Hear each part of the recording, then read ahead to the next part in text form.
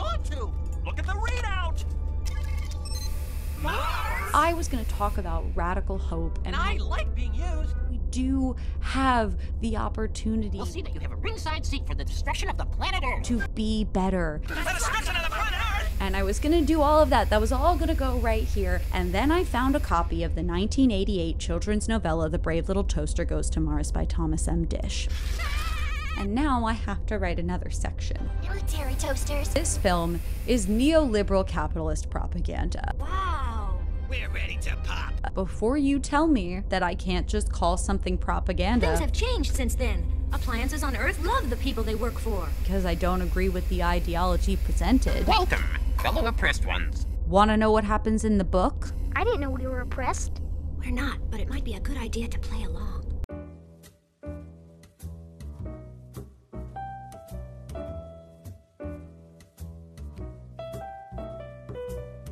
You know the master. He never throws anything away. Thank goodness. So, first things first, there's no master in these books. The appliances all live in the house of an old Russian woman that they call Madame. Now, Madame bought the hearing aid because she needs a hearing aid. She bought the hearing aid at a yard sale type situation, and she put the batteries in hoping it would work, and it didn't work. So the hearing aid has a reason to be there. It is the other appliances who have been recharging and changing the batteries of the hearing aid to help them both. I still can't figure out why they didn't toss him in the old trasheroo when they moved in. The mistress and the master must like him. Of course they're liking me. Why else would they keep changing my battery? So evidently there's no baby. And from what I can understand from the Wikipedia page, the baby is apparently the child of the protagonist from the other movies, even though there are no other movies. The Blankie that we meet in the movie talks about the baby looking like the master when the master was a baby, so I can only presume that the movie is advocating for lifetime employment without promotion. Either way, it means that this whole stupid song, if you can call it that, rather than a lament or a wail about how great the new baby is, was put into this movie with no textual support whatsoever. So was a lot of the bullying. There's a lot of bullying in this movie. Well, listen, you radioactive thing, you can just as easily go back to where you came from. Who says? We says. What good are you anyway? We could sneak up on him tonight and shove him back into his box. I heard that. The microwave in the book makes a couple of rude comments about the hearing aid, and all the other appliances come to its defense, and they are like, no, everybody does something special. Just because we have different uses, just because we do different things doesn't mean we're not valuable. They're just chilling. They're chilling. They're listening to the radio when, oh no, they hear an incoming transmission interrupting their regularly scheduled radio time. And what they hear is like, work, work, work, all day, all night, struggle hard, fight, because we are populix, and that is, we are right.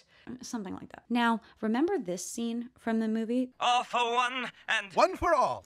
We don't mean you. This line is in the book. This all for one for all thing. You know where it is in the book? It is in the work song being sung by the mysterious transmission. The mysterious militaristic voices coming through the radio are saying that. And they took that line and they gave it to our protagonists in the film. So in the book, they're like, what is this? What is going on? What do we do? Marx has been dead for 15 years. No, they don't say that. But the Hoover does say that he thinks that they are red communists. And the hearing aid says, no, no, no, no, they're much worse. They're Martians. So they're not even going to Mars yet. They're chilling. Meanwhile, in the movie land, the hearing aid is made so miserable by all of the other appliances that he is trying to escape to a weird, mysterious alien force. He doesn't even know what it is. They were trying to beam me up, not any of you. Who was trying to beam you up? And why? I don't know from where or why. I was doing what I was told.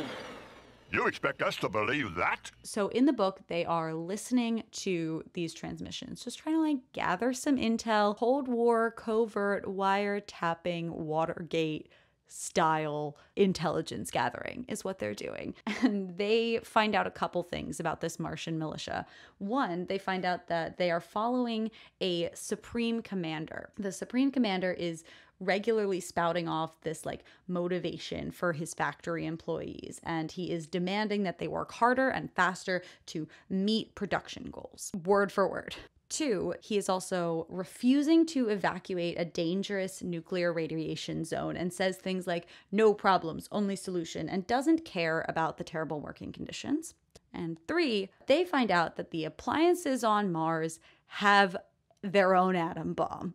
They have a warp missile whose radiation will kill every living creature, plant, animal, and person, but will not hurt the other appliances on Earth. And they are planning to use this warp missile on July 1st. It is like March in the book, so they have time, and they plan to go to Mars on April 1st because Madame is going away on her first trip back to Russia in years, probably since the Cold War started. So there's a lot of science about how they are going to get to Mars, which is surprising for a children's novella, not super surprising for a Thomas M. Disch work. Anyway, they use mac and cheese instead of popcorn to fly, but the basics are very similar. They get in the laundry basket, there's a microwave, it's a whole thing. The friendly space balloons still happen if you have seen the movie. There are a lot of little games. They do a lot of I Spy, and it takes them 10 days to get to Mars, not like 20 minutes. So just to recap, the appliances in the book are going to Mars in order to save all of planet Earth from a literal invasion and bomb that they know for a fact will happen. Contrast to the Disney version, in which the appliances bully a hearing aid to the point of such desperation that he is ready to be beamed up into outer space by a mysterious transmission that he doesn't even know for sure are nice. If someone told you to jump off a cliff, would you do it? At my age, probably. When you spend 50 years stuck in a junk drawer and a voice from another world offers to spring you, you go. Then, when the baby, on its own, climbs out of its crib, knocks the hearing aid out of the way, and accidentally gets himself beamed up instead, they blame the hearing aid. But it wasn't you who got sprung. It was Little Master, and he didn't want to get sprung. What are you gonna do about it? The master's dumb baby got in the way instead, and now they all have to go to rescue him. Where is the little master gone to? Look at the readout! But you know what? Sure. Okay, at this point, all of this can kind of be chalked up to what happens when you change a story's central character, right? You want to make it more family-oriented. So you tell a story about a family. I get that. Fine. All of those changes can be accounted for, okay? It's not propaganda. Let's just go to Mars, and I'm sure the basics will be the same.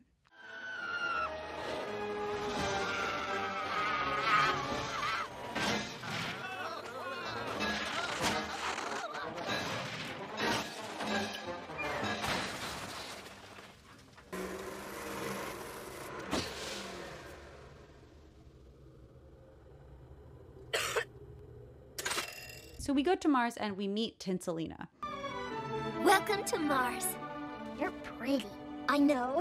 I was built to be pretty and grace the top of the Christmas tree.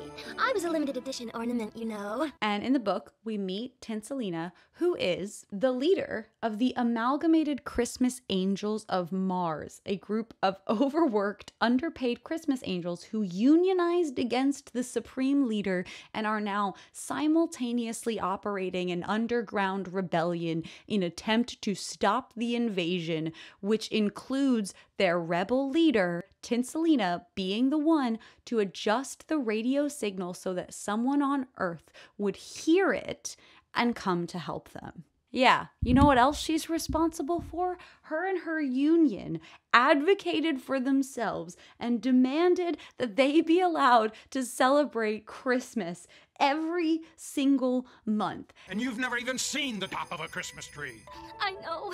It's awful to be built for an expressed purpose and then be confined to spending all eternity with a broken down satellite with no prospects. They celebrate Christmas, at which point they also have an election every single month, which is just more reasonable than every day, okay? Tinselina is not in an unhappy relationship with Viking One. Some genius, smart-alecky kid at NASA thought it would be a ton of yucks to put her inside of me. In fact, he is just a corpse in the Martian Appliance War Museum, because that is a thing that they have. And to be fair, I don't necessarily fault Disney for cutting that. Nor do I fault them for cutting the nuclear meltdown that occurs at one of the plants while the appliances are there.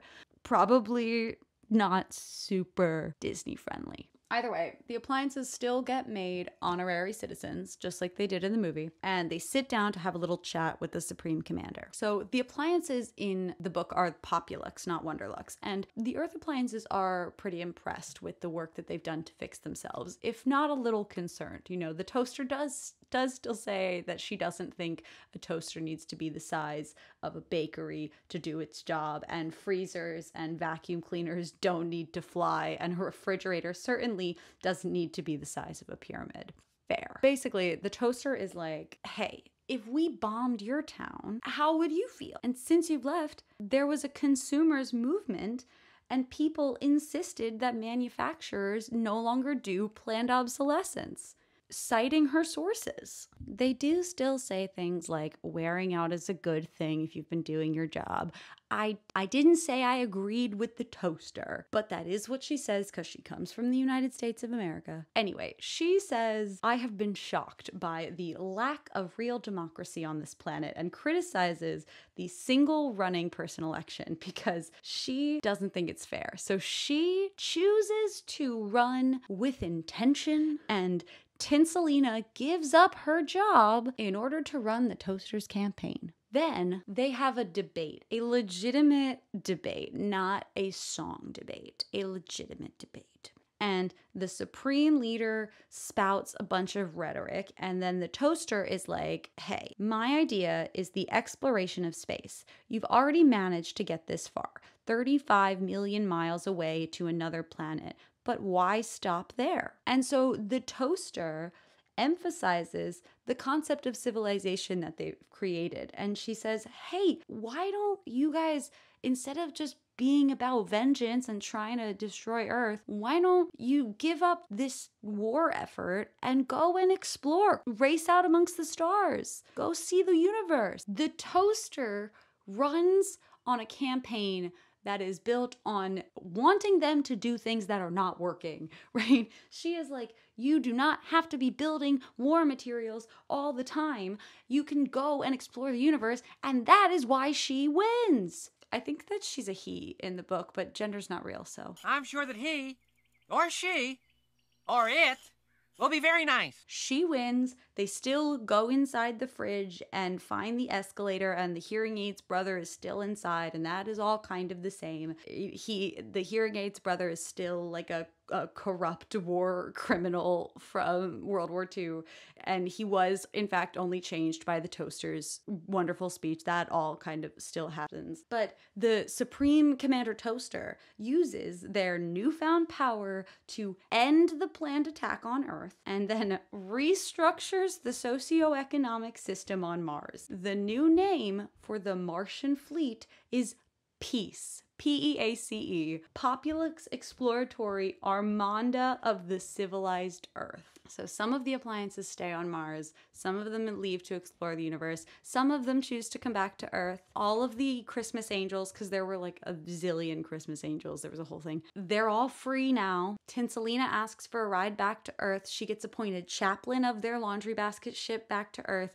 and she gets to go back to celebrate real Christmas. She still has to give up her hair as something organic for them to go home, but she doesn't really mind that much, and she gets back, and Madame fixes her up, and they don't celebrate Christmas because it's April. And because you have sat through this whole video, I don't think that I need to explain to you how insane this is, but I will. Oh, we don't have a long time, dollface. Just give us the highlights. Right, because in Instead of what was a complicated and admittedly misguided attempt by the Wonderlux appliances to liberate all enslaved appliances on Earth, we get a blind rage fascist regime hell-bent on destroying all of Earth out of spite. In a universe where the metaphor is explicitly that the appliances are employees to the humans, they chose to turn a humanitarian peacekeeping effort to take down corrupt leadership and labor practices and turned that effort into a rescue mission for a member of the ruling class. How that reinforces this idea of idolatry and deference to the ruling class who have so kindly allowed you to be exploited for your labor. But no, I guess human baby loving is better, because after all, this way, all of the appliances will be totally stoked not to go off into the stars and explore and experience equality, but instead they'll be super stoked to stay on Mars and wait patiently for their human masters to arrive so that they may serve them. All of that and the character assassination of Tinselina might not necessarily qualify as propaganda, but it is a crime. It's a crime. And that's it. That's the video. So see you next time.